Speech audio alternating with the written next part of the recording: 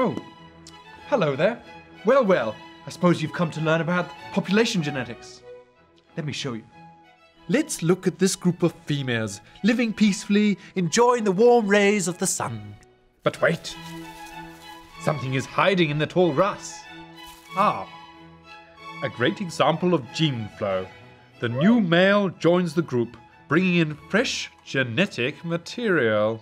In most species, the female gets to choose the fastest, strongest mate out of a wide range of competing males.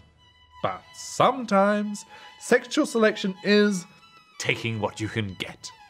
Especially in small populations, the possibility for genes to increase their frequency is quite high. We call this genetic drift. Nature holds countless surprises. This one, for example, very different from its parents.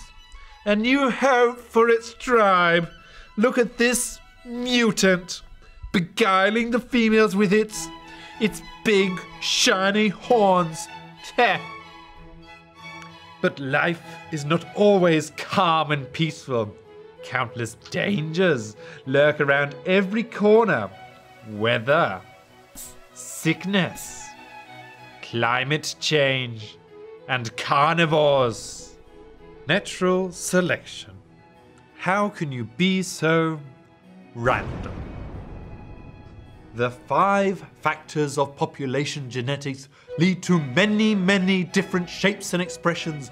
Finding your own niche and staying alive is hard. All the possibilities, the dangers, the endless worlds!